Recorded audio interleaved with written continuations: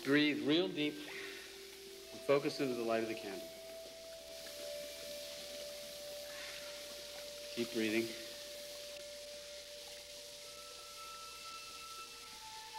Breathe.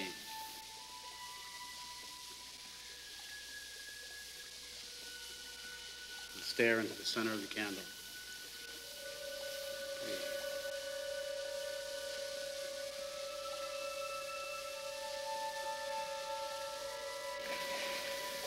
Focus on the light of the candle as though it were the center of your own being.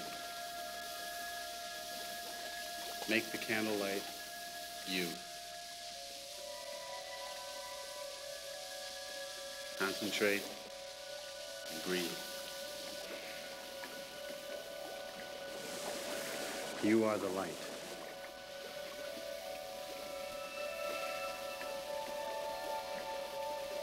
Breathe. Breathe. Make the light you. You are the light.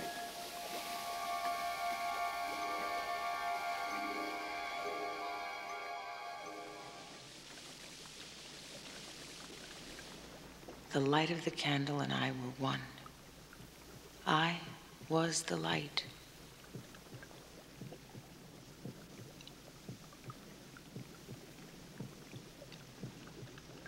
Then a strange thing happened.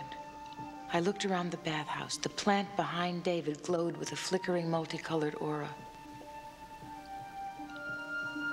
Then I saw David's aura. It shimmered and danced like firelight around him. And then I felt myself lift out of my body. I lifted not only above myself in the water, but right through the roof of the building. And attached to my body was a thin silver cord.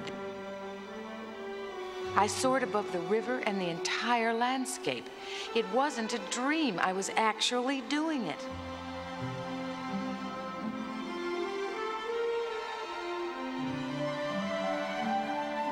I soared upward, upward through the clouds. And then I felt myself change direction. I began to move forward past mountaintops below me.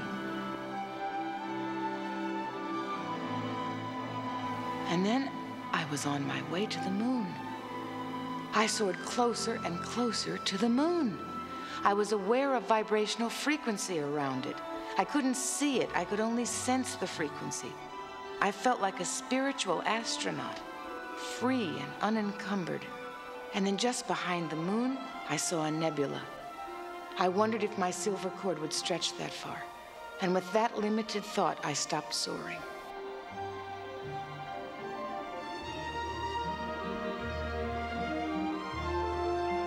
Slowly, slowly, I felt myself drawn back to the earth, downward, downward.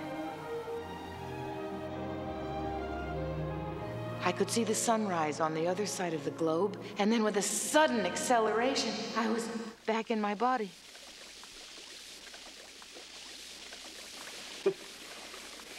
Shirley, are you all right? What's going on? David, I did it. I did it. I was out there, David. I was out there. I was above all of this. I was above the earth. Oh, my God. It was incredible. I was over this planet, and I saw the other side. It was daylight on the other side of the globe. Did you see your silver cord? Yes. Yes, I saw it. I saw that stuff you talk about. Ah, finally. Oh, my. And this, all of this around me, it was so full of light. I saw auras. The only difference between what you just experienced and dying is that when you pass over for the last time, your silver cord snaps. You know something? If this is dying, then I don't know what there is in life to be afraid of.